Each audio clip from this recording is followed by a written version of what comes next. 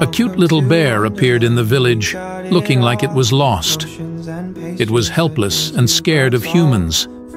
The kind villagers made a feast of honey and fruits for it, which filled its belly and eased its fear. They then took it for a bath. The bear often stuck close to people, and the villagers adored it. However, 2 days later, the bear's mother found it and took it away from the village. It left with a heavy heart. To everyone's surprise, a few days later, the bear's mother returned to the village carrying a big fish.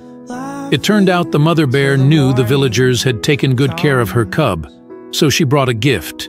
She was also loved by the villagers, and they would often visit the village afterward, sometimes even taking baths or greeting the children.